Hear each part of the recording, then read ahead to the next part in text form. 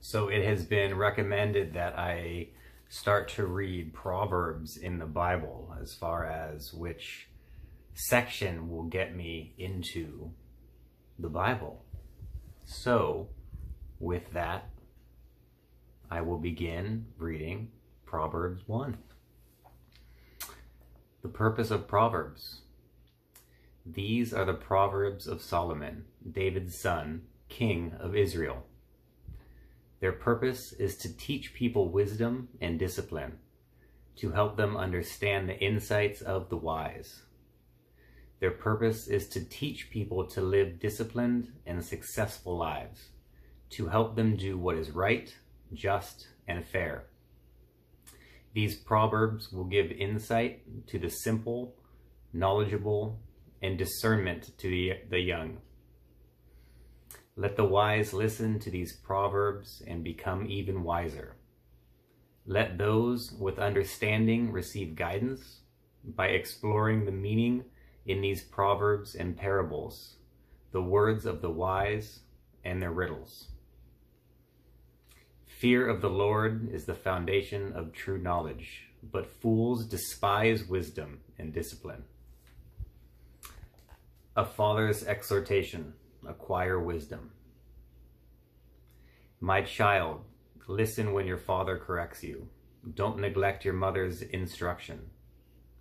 What you learn from them will crown you with grace and be a chain of honor around your neck. My child, if sinners entice you, turn your back to them. They may say, "Come and join us. Let's hide and kill someone. Just for fun, let's ambush the innocent. Let's swallow them alive like the grave. Let's swallow them whole like those who go down to the pit of death. Think of the great things we'll get. We'll fill our houses with all the stuff we take. Come, throw in your lot with us. We'll all share the loot. My child, don't go along with them. Stay far away from their paths. They rush to commit evil deeds. They hurry to commit murder. If a bird sees a trap being set, it knows to stay away. But these people set an ambush for themselves. They are trying to get themselves killed. Such is the fate of all who are greedy for their money. It robs them of life. Wisdom shouts in the streets. Wisdom shouts in the streets. She cries out in the public square. She calls to the crowds along the main street, to those gathered in front of the city gate. How long, you simpletons, will you insist on being simple-minded? How long will you mockers relish your mocking? How long will you fools hate knowledge?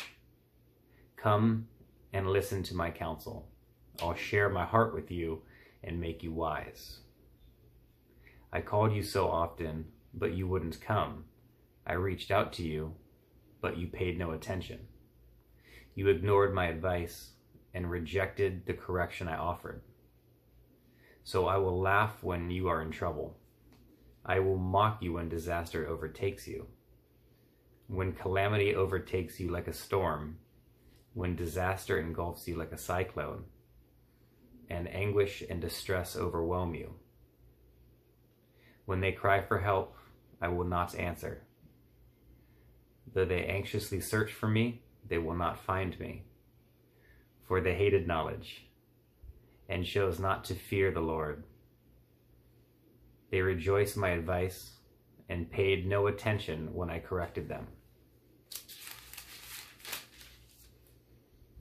Therefore they must eat the bitter fruit of living their own way, choking on their own schemes. For simpletons turn away from me to death. Fools are destroyed by their own complacency.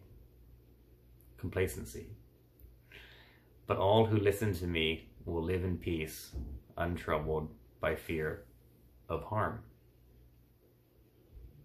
And that's the first section of a lot of sections.